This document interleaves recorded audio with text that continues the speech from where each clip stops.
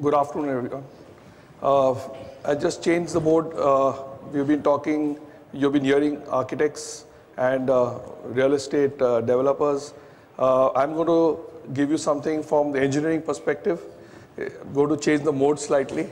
My topic today is do's and don'ts in designing structural steel buildings. There are actually basic points in engineering for when you are designing buildings, which everyone knows, but you tend to forget or you tend to miss out on certain things. So I'm just listing them. It's a very basic presentation, but it's very important to take care of these issues when you're designing a steel structure.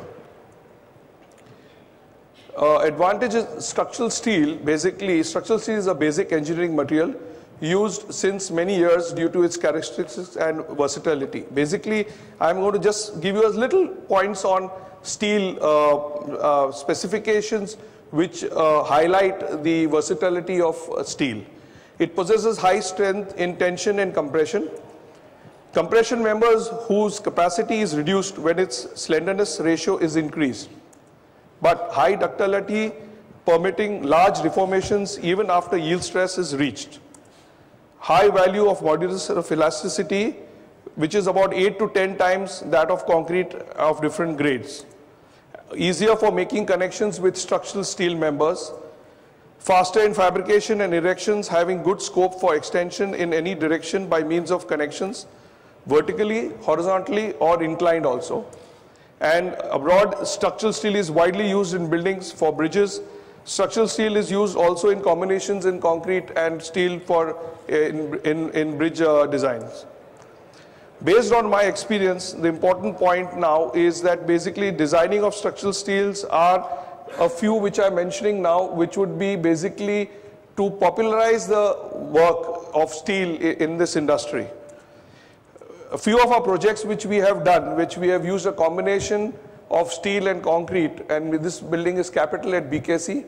We have used this, the main structures, steel frames in composite steel design, post-tension slabs, and we have used a concrete ring with a diagrid in steel. This is, of course, mentioned now by Mr. Bansal, Prestige Tower. This is a building which we have been doing at Pedder Road, which is basically a National Museum of Indian Cinemas at Mumbai. It's a complete steel structure. And the Wankhede Stadium, where we got an award for the design because of the cantilevers, which we used in pipe sections. Now, the first point is typically, which I want to emphasize on, is type of connections and detailing. As far as possible, we should try to use all joints in bolted connections in order to have speedy constructions and with the desired work efficiency. All welded joints shall be factory done under controlled conditions where it can be tested and proper QC can be implemented. There may be a few cases where weld on site cannot be avoided. We should try to minimize the welding activity at site, since as testing of welding is a must and it's time consuming. Basically, these are the main points which we need to keep in mind when we are designing the building. And even when we are doing the analysis in the computer on ETAB model or STAD, we need to see the end conditions are chosen accordingly to the site connections which we have designed or planned. Basically, this is the type of connections which we have. We have beam to core connections, steel beams to columns. See, these are the different types of beam connections which are there. Composite sections, efficient use of combination of concrete and structural steel. Basically, composite columns are most efficient in many ways, and the structural designer should try to make this advantage to his use to achieve the reduced cross-section area of structural steel in columns and hence economical. Basically, what we like to tell you is that when we are using composite steel, the cross-section area of the steel which we have in the concrete column can be reduced, and you can reduce the cost accordingly. Eliminates requirement of fire protection. Since you go for composite steel, automatically you don't need fire protection, and associate cost when steel is encased in concrete. Protection to steel from severe exposure conditions, especially in coastal cities like Mumbai. Stiffening of structural system against lateral sway. The point is, what happens is that you can, because of the columns which are composite, it can, and you create a combination with the cores, you can basically avoid lateral bracing systems, and this bracing systems which can be eliminated by a combination of composite cores with composite columns. These are the different type of sections which we can use. Of course, you could use also pipe sections, and in case and pour concrete inside. Sometimes when you have massive pillars or bollard columns, you can use a combination of that also. Another very important role is that basically the combination of composite systems to columns, regular columns, you can actually make a 8 to 9% carpet area saving, because you can, basically what has happened is you can have I sections which are of different grades, and you can reduce the columns, thus by increasing the carpet area of a structure for sale point of view. Constructability always to be kept in mind. Always design the steel structures keeping constructability in mind. There will be reduce the time for erection, thereby resulting that time efficiency which is a must in steel structures to overcome the extra cost over compared to RCC structures. Use of identical steel members, sections to a maximum possible extent so as to minimize handling of various steel of sections. Thus, what we are trying to say is basically try to make a geometry in such a way that the sections which we have are standardized sections, standardized lengths, and cutouts according to the MEP cutouts which we have. So we can have basically the standardized service cutouts, routing, etc., trying to work out structural system which standardize the cut lengths for majority of the members.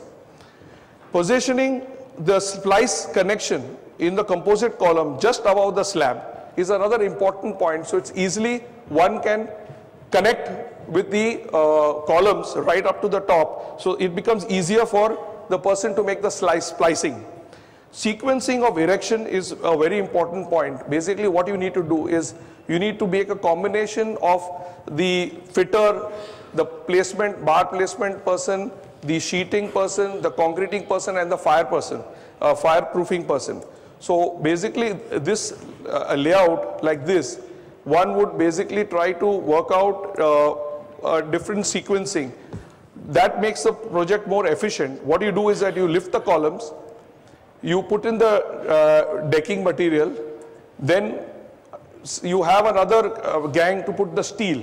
So the sequencing becomes very important as you go up. Then you start encasing the columns below. At the same time, you make the framework on top. And this is how you make sure that every gang, that is the fire gang, the metal decking gang, the steel meshing person, and the erection persons all have some level of work at every time, so that you can squeeze the full critical path of the actual project.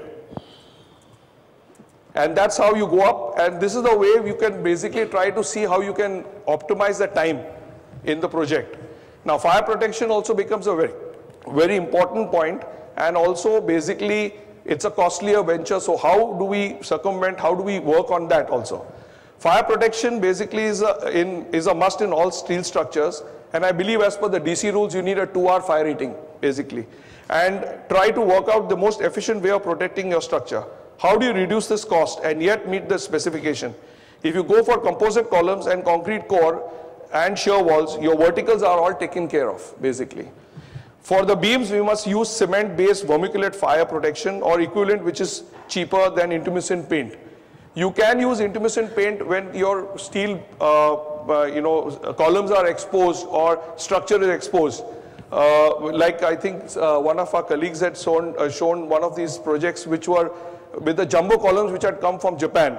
Now those columns were basically fully exposed columns. The architect intent was to see a slender. So those columns we had to put intumescent paint because it was exposed yet needed to be fire protected. The designer must also take into account the exposure conditions of the structure members, which is indoors or outdoors. Now there's a fallacy basically. Indoors the fire rating goes up because what happens, the heat temperature goes up, and so you need to have design a thicker layer. But as you go out, when it's exposed and the fire temperatures don't go to a higher extent, you may have to keep the thickness the same because it's now under climate exposure. So there is a problem on corrosion issues. So it's you got to look at all these points when you're designing for the fire rating. The designer must take in the fire protection thickness would vary as per the exposure conditions and durations of fire rating of half hour, 1 hour or 2 hours, etc. This is the different ways of, these are the cutouts which we have kept for the MEP so that you gain your headroom. Okay, now basically obviously this requires a lot of planning, scrupulous planning in your base. Steel structures require initial planning and drawings. One must carefully prepare designs in advance and in close coordination with architects, MEP consultants to incorporate all details. Tools using BIM, Tekla software that's available nowadays should be used to understand the connection details in advance, because the connection details sometimes gets very complex, especially when you have space frames, trusses, arches. Therefore, a lot of time should be spent initially with helps the contractor for seamless construction. This importance of planning also needs to be conveyed to our clients for their support, because with the client support, with the changes they keep on making, they need to understand that all these issues should be ironed out from day one. Later on, modifications and alterations, though possible in steel, is time consuming and becomes expensive. It's easy to add a member or a plate or disconnect a member in steel structures, but this shows a lack of detailed study during planning stage. These are the type of complex details which we could only do because we used Tekla and other BIM softwares in order to perceive the connections before actual construction. Material choice. Now material choice becomes very important, as Mr. Bansal also was mentioning. High strength plates or sections should be used in design, since they are now available with many companies like JSW, Tata, Chorus, ArcelorMittal, Nippon, etc. It reduces the tonnage requirements and the cost too. The sections required are much smaller, so the end user gets larger carpet area and more headroom, which can be a USP for the project. Only certain special conditions are required which need to follow while using them. Basically electrodes, welding procedures, your QC quality control measures have to be taken care of. Plus, of course, if the thickness goes up, there's some stress reductions are required when you're designing. You got to cater to all that. High grade plates of sections of 355, 410, 450 MPa are now available in the market. Designer must take advantage of the same. You need to do this planning well in advance so that you can order the quantities accordingly, because the tonnage requirements and everything is known from before, so there shouldn't be any problem procuring the material. Also, you have different types of sheets, decking sheets available in the market. These are for shallow decking, and this is basically a deep decking system which is not available in India, but you can import them. We have used them for the Intercontinental Hotel in Marine Drive in Bombay, where basically you can span about 4.5 meters without any secondary beams, and it helps you to, it's like a Rolls Royce of steel decking. It's a flat slab in steel, basically. You don't see any beams because you use ASMB beams, asymmetrical beams. The lower flange is larger than the top flange, so you can, the deck rests on the bottom flange rather than resting on the top flange. So you have a lot of different materials utilization depending on what you want to use for that particular building or structure. Structural steel, ideal for large spans and larger headrooms. Now this is always a challenge for designer. We always comparing RCC flat slab with steel buildings. So the challenge is how to handle the headroom, because every time you are a loser because of the I sections and the spans being large. The depths of the beams are more, and the way to circumvent and try to see how you can match with the RCC flat slab system is by to make the designs efficiently, try to use larger spans as far as possible so that efficiency of the section use is fully utilized. In case of high strength steel, the deflections can be controlled by using pre-camber. What we can do is we can use pre-camber. Then in that case, what happens, you can always basically get a smaller section for the same span, and you can land up getting a more headroom. In order to address headroom issues, sees that all MEP cutouts also should be incorporated in the steel section itself. What we all need to provide is false ceiling below the bottom flange of the section. In this way, we can resolve the headroom efficiency issue, which is usually a deterrent. Whenever we discuss with our clients, they always look at pros and cons because of this, and with these different ways of handling, you can circumvent the the headroom problem.